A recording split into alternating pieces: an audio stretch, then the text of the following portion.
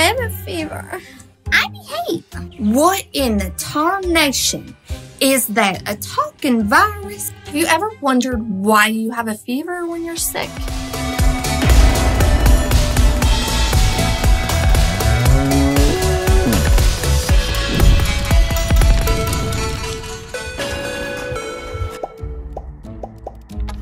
Well, hun, it's 99.9. That's a little better, isn't it? I don't feel good.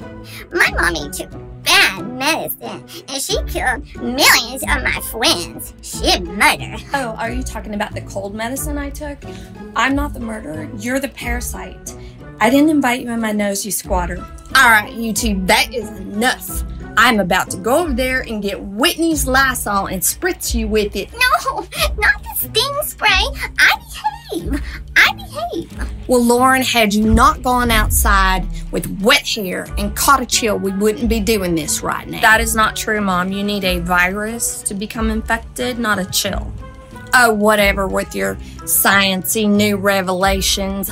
I'm gonna go make Lauren some chicken soup to make her feel better. This germ is about annoying as a June bug stuck on your blouse. Why are you two even talking to a germ? She is a guest in the home, whether she was invited or not. It is rude not to speak to her. How did I end up in this family? I've been asking myself that for years. But why does the body temperature have to be 98.6? I mean, I've gone running and I got hot and I felt fine. So you feel good after you've taken a run in the heat? With all the blood rushed to your face and you're panting and heart racing and you're sweating like a fish pulled out of water? That feels good?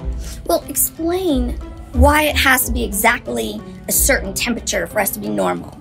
I mean, why do we get fevers? Please do not say that she gave me a fever. I won't be able to deal with that. Our bodies regulate temperature in a process called thermoregulation, which is controlled by a small structure of the brain called the hypothalamus. Even when surrounding temperatures fluctuate, the body keeps itself right around 37 Celsius or 98.6 Fahrenheit. It can fluctuate slightly before you start feeling effects from your nervous system, muscles, organs, and glands, which all work together to keep your body temperature stable. Maintaining a relatively specific body temperature is part of a process called homeostasis. Homeostasis means when a living thing actively maintains fairly stable conditions needed for survival, such as temperature, pH, blood volume, and pressure, heart rate, so on. So why do we need to do this? We have what are called enzymes that can work best at the right temperature and the pH in the surrounding fluid. We'll talk about pH later. Let's talk about enzymes. They're super important to the body. They're tiny molecules, usually protein, but not always. They catalyze, or in other words, they enable reactions to occur. A reaction is a rearrangement of a structure of a substance. Here's an example. If you eat jelly beans, you can't have intact jelly beans floating around your blood, right? The body must break them down into sugars that we can use. That takes reactions, and enzymes enable those to occur. Think of an enzyme as a sales clerk of a store that only sells pink cupcakes. Jamie wants to buy one, but she can't unless the sales clerk opens the store. So Jamie waits outside until the enzyme store clerk unlocks the front door. She then walks inside, buys a pink cupcake, and exits the store. Both the store and Jamie have changed in structure. Store has one less cupcake and more money, and Jamie now has a cupcake and less money. The sales clerk or enzyme catalyzed or enabled the sale, which is the reaction in this example. Let's take this a step further. If the store's ambient temperature was too high, it would destroy that cupcake for sale. The store would then have nothing to sell and close forever. On the other end, if the store's freezing, no customers would come inside to shop for the cupcake, and the cupcake would freeze and render it useless for a while. Therefore, the store's temperature needs to be just right for optimal shopping. So now we know why we have to regulate our body temperature. Let's go to Oregon City and see what happens when Lauren fights a fever. This is for the anterior hypothalamus. I mean, I could have allowed the bloodstream to carry it here, but it's so urgent. So here, the body temp has dropped below normal. I guess hypothalamus's afferent sensing receptors aren't functioning. It's urgent. We must get the hypothalamus to send word through the efferent system to rise the body temperature back to 37C 98.6 F by vessel constriction and shivering. It's all in the memo. Okay, hypothalamus is reading it, and she is sending the signals now. Haven't I seen you in here before? No, I've never been here. One of you gave me a pyrogen report about a year ago, and it was to trick us into increasing the body temperature above normal. Today, the body temperature didn't drop, now did it? All I know is we don't have a lot of time. I don't feel so good. That was an endogenous pyrogen report, wasn't it? Interleukin-1, 6, maybe a TNF? No. The signals went out and we cannot stop them. I don't know why you immune cells do that to us. It's selfish. You know that high temperatures kill neurons, which are irreplaceable. They also kill enzymes. Now, we can't very well run Lauren's body without enzymes, can we? You wouldn't agree to it otherwise. We need the temperature increased to recruit more immune cells to the battlefield.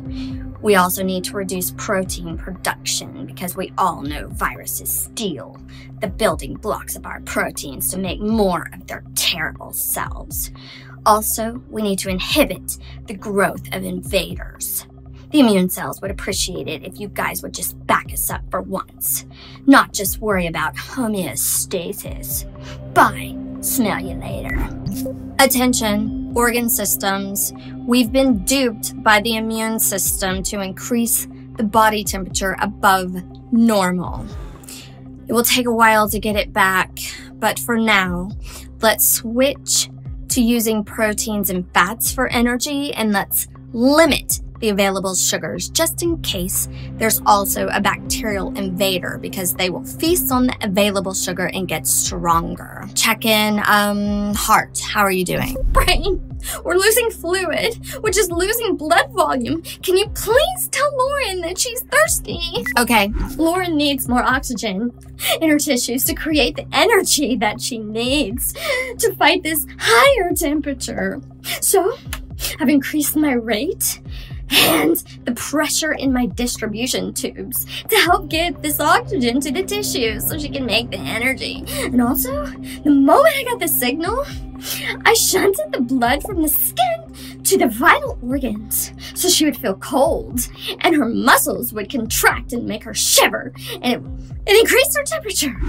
Brian, you just need to switch off hunger.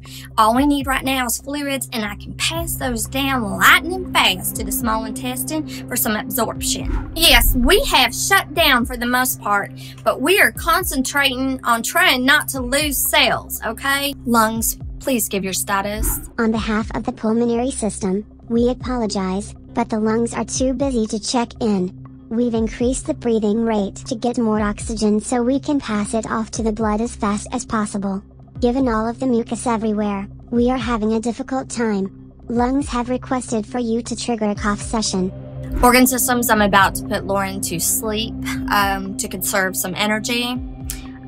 Good night. Hopefully the hypothalamus can get us all back on track. As you can see, the immune cells signal the hypothalamus of the brain to raise the temperature above normal using a signal released from the white blood cell called a cytokine, specifically a pyrogen cytokine. This is a cell signal to move from the source cell to another destination in the body. The hypothalamus sends signals to the cardiovascular system to move blood from the skin into the core, where your vital organs are. You feel cold and you start to shiver, thereby contracting your skeletal muscles, which produce heat and raise your body temperature. This causes a fever, which aids in the fight against infection. And there's just many ways that a fever can help fight an infection. Oh, I see I'm boring. You passed out. I'm still awake. I I love your story. I like it when it gets hot and there's no protein for me. Hush it. I'm not gonna sit here and talk to a virus. Like, no doubt. Why are we placating it? I could just spray it with Lysol. Well, hun, another one's right behind it. It's futile. We just need to get Lauren better. Hello, I overheard that you have an Earthling virus. I will take care of it for you. Hey, watch it with those things. See you later. Well, that just happened.